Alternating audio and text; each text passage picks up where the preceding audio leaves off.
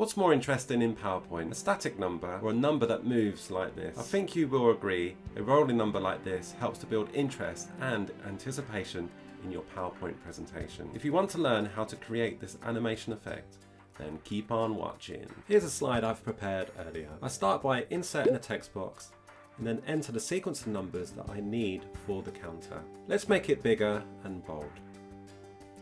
I then resize the text box so the numbers go downwards. I want to put the starting number on the same line as the percentage. To make this easier, I'm going to add guidelines and then drag this line into position. I then just move the text box to it.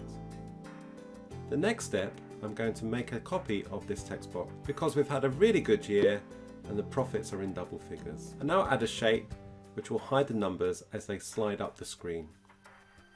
Change the colour of the shape to match the background. In this example, I'm changing it to white and I remove the outline. Then send the shape to the back so it's behind the titles and text. I then make a copy of this shape and drag it into position.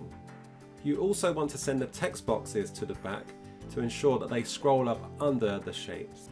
Once you have the slide set up, duplicate it.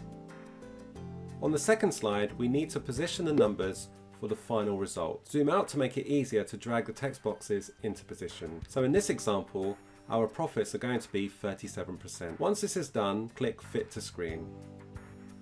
Okay, are you ready for the magic? Click Transitions and select Morph. Let's start the presentation to see how it looks.